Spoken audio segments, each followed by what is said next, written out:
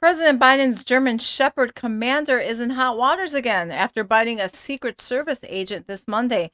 This marks the 11th recorded attack by the dog on Executive Mansion staff, unveiling a concerning pattern. Shocking leaks from the Secret Service disclosed commander's aggressive streak spanning at least 4 months, once landing an agent in the hospital.